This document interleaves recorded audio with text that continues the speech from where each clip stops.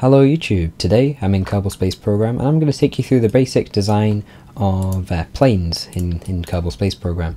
I'm going to go into the more advanced stuff later on in this video, but to start off with I'm just going to go over the basics. So here's a basic plane. This has everything you need and I'm going to go through all the reasons why this is a pretty good plane. So first of all, we've got a couple of fuel tanks, which is more than enough for flying around Kerbin, and we've got a basic jet engine because it's actually more efficient, especially at lower altitudes, and we don't need the extra power that a turbojet engine will provide. However, if you're aiming to go high up into the atmosphere, a turbojet engine is definitely better. So two fuel tanks is more than enough. We probably won't use anywhere near all of that. You could probably fly all the way to another continent easily with that, but it's a pretty good choice just to have a bit more than you actually need, and you need somewhere to attach everything to. Anyway, at the front you can see we've got a Mark 1 cockpit. That's a pretty good cockpit. It's generally pretty good. It's not too heavy, and it also provides quite a nice IVA view with lots of stuff in there and an easy way to see, so it's nice to fly from inside the cockpit. Wings wise, we've got delta wings because they're quite big. They provide quite a lot of lift without adding too much mass, and that's generally pretty good for wings to do. And then behind them you can see we've got the standard control surfaces. We're using those ones because they're the sort of right size for these wings, and we obviously need some control over the craft. You'll notice these do add quite a bit of lift as well. They're pulling the center of lift far back, and yeah, you always need to add these before you judge where your center of lift is, but I'll talk about that a bit in a minute. At the front we've got some winglets. This is to do two things: pull our centre of lift forward and also give us a bit more control over the craft. It makes it a lot easier to take it off if you've got winglets at the front, and it just generally helps with controlling your craft. However, you don't want to add them if it pulls your centre of lift in front of your centre of mass, because that's not good. At the back here you can see we have another winglet, and that is to essentially act as a rudder. What a rudder will do is basically turn the plane like left and right without pitching around or tilting or anything, which is kind of useful. And you want to place the rudder as far back as you can, because the further back you place the rudder, the more control it will give you, basically, because it's further away from the centre of mass, so it has more leverage. Leverage applies to that. Anyway, you can also see we've got a couple of air intakes. Now if we used a Mark 2 cockpit, we could have put an air intake on the front, a ram air intake, because those are pretty good for especially like high altitude flying, but for low altitudes it doesn't matter as long as you've got an intake or two per engine, and this kind of thing will be absolutely fine. And we've got just two of the radial intakes because obviously that's the only type of intake we could fit on.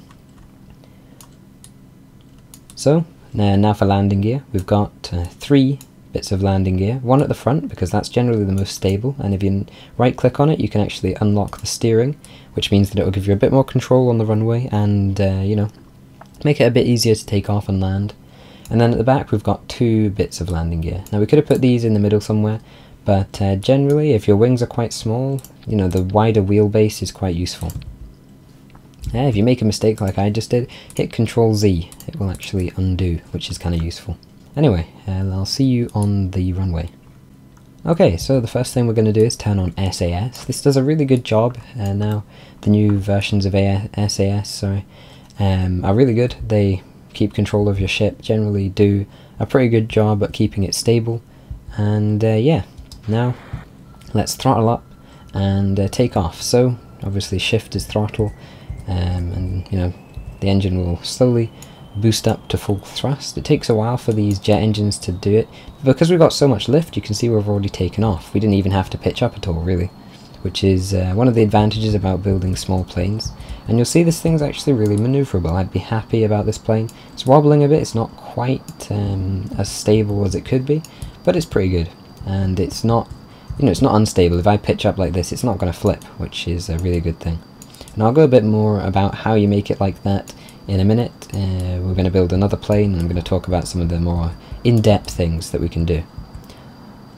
But anyway, you'll see this kind of thing flies fairly nicely, and it's a good sort of starting point if you want to build a basic plane, is to build something simple like this before you try any of the advanced things that I'm going to show you now. So we're back to a basic plane body here, and I'm going to first of all click on the center of mass indicator thing to bring it up so we can see where the center of mass, or the center of gravity as you may have heard of it be referred to, and that's that ball there. And then we're also going to hit the center of lift, and you'll see that goes to the bottom of the spaceplane hangar now. That's because we don't have any wings or anything yet, but we'll see that do something in a minute. Anyway, the first thing we're going to do is add wings. Now I would say generally if you can fit them on, the delta wings are going to be the best. If you've got a bigger plane, then you can actually use wing connectors and, you know, wings in front and then put delta wings behind and things like that. But I'm going to go over the basic principles of, you know, placing wings and doing all the different things to do with that. So when you've got a couple of wings attached like this, I'm going to attach some control surfaces to the back as well, obviously, so we have a bit more control. And so there's a few things you can do with wings. First of all, you can tilt them up and down. Now, tilting them down, for example, would give you a plane which is less stable but more aggressive in flying, more maneuverable. Tilting them up does the opposite. It makes it a lot more stable. It self-corrects itself almost. You know, if you're coming in on a glide with SAS turned off, it will automatically sort of get itself level with the horizon, which is really useful if you want a plane that's just easy to fly, especially if you don't want to use SAS. I wouldn't tilt it up much more than that though, otherwise you're just going to extremes and losing yourself on lift basically, because the more you angle it up, the less they're going to generate lift. But anyway, so you know, you can do that. I'm going to go with a few degrees of tilt up, something like that, you can see, is going to improve the stability a little bit. And the other things you can do with wings, for example, if you're having trouble taking off, is tilting them this way. So tilting them this way will actually make it a bit easier to take off. The plane, even while it's flying horizontally, will lift itself up, which is kind of useful. Again, it makes it a bit easier to fly, but I'm not going to worry about that because I generally don't think this plane will need it. However, if you've got a bigger plane, something that is just having trouble taking off or, you know, generating height, you may want to do that because it will actually help you quite a lot. Obviously you can do the opposite, but there's not really ever a situation where you'd want to do that, so I'm not going to worry about that. It obviously just does the opposite thing. So now we're going to talk a bit about wheel placement, because that is quite an important thing. In fact, before we do that, let's talk about other sort of control surfaces that you may want to add. So I'd say you will probably always, unless your center of lift is really close to your center of mass already, you're probably going to want to put on a couple of winglets at the front, because that's, as I said, going to give you a bit of control, you know, make it a bit easier to take off, things like that, and also pull the center of lift forward a little bit. Now, I'll talk a bit now about where the center of lift and center of mass really want to be. Ideally, you want your center of lift to be just behind your center of mass at all times. You can also test that when you've run out of fuel, your center of lift and center of mass will still be reasonably well aligned. However, I already sort of knew they would be, because the center of mass is only going to move by, you know, where the fuel is, and this is already pretty much in the middle of both the tanks, so it shouldn't be too big a deal. But you may want to try moving fuel about a bit to make sure that you are still going to end up with a stable plane. Because if the center of lift goes in front of the center of mass, you're going to have a bit of trouble flying your plane. It's going to try and flip round on you, and it's not going to go well. Center of lift almost acts like center of drag at the moment in Kerbal Space Program because of the way drag is modelled. So if your center of lift's in front of your center of mass, your plane's going to want to flip round so that the center of lift is behind your center of mass, because that's the sort of way it would always like to fly, essentially. So you also don't want to go too far back, because if you go too far back you'll have trouble taking off, and your plane just, you know, will be sort of sluggish and slow to turn, and it won't be very manoeuvrable. For the best balance, I'd recommend something around this, so it's going to be easy to control even when you've run out of fuel, or fuel's, you know, in a way which doesn't help you. For example, if I'd run out in the first tank, I've still got a bit of leeway there, which is good, and it, you know, still provides a good amount of manoeuvrability. So, now that we've talked a bit about center of lift and center of mass, let's look at landing gear placement. So landing gear placement is a bit more important than you'd think. Let's have a look. We can place it in a few places, as I said. You're always probably going to want to have one at the front at least, maybe two if if you've got a bigger plane, but I'm going to go with one for pretty much any small plane that I have. and that's generally going to be good. Just attach to the bottom of your command pod is usually a good idea. And then you're going to want to actually have a look at your rear wheels. So there's a few ways that you can place these. You can put them on the end of your wings, but if your wings are tilted up, that may not be such a good idea because your engine is going to be dangerously close to the floor. So you can always just put them, like, either attach them to your wings, maybe not at the end, or you can attach them to your ship like so. And you do that, you can rotate them with Q and E until you get them at the kind of angle you want. I wouldn't angle them too much because then your plane can become unstable. You want them to be as close to vertical as possible, maybe a little bit outwards like that.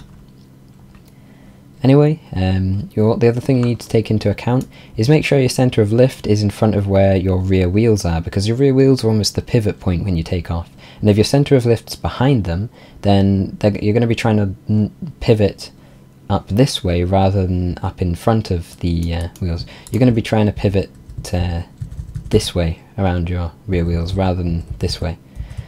There you go, that was a good way of showing it, which doesn't work too well. So basically you always want to have your rear wheels, the bit that's going to be you're going to pivot on as you try and take off, you want that to be behind your centre of lift.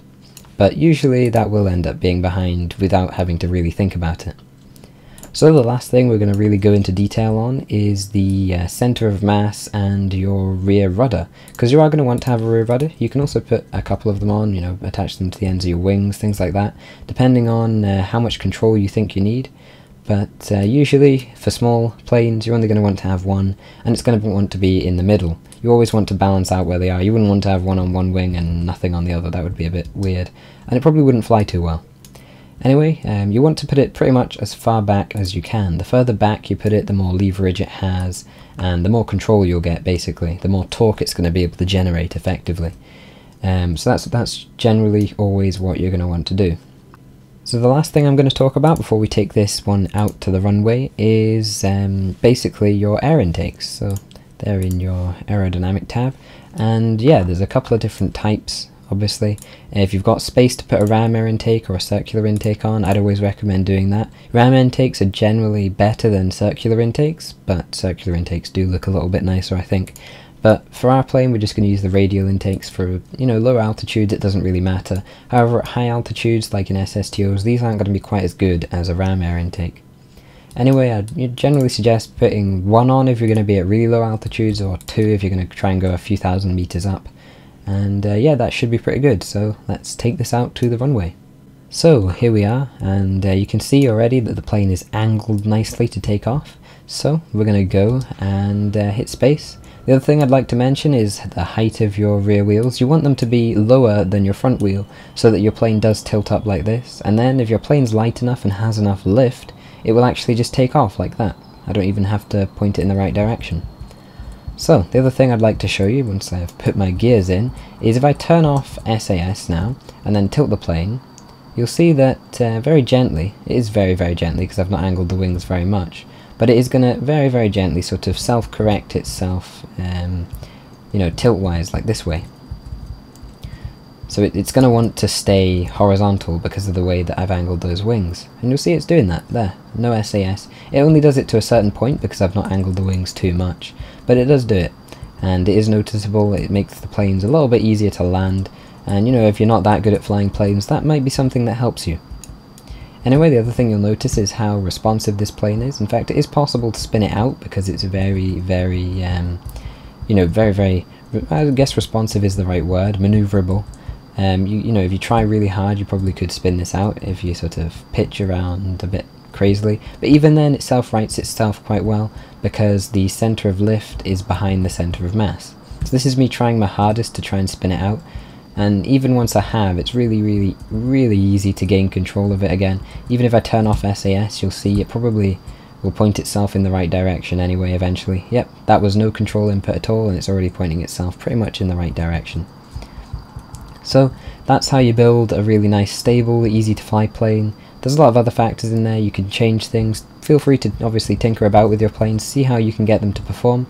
But as always guys, thanks for watching and have a nice day.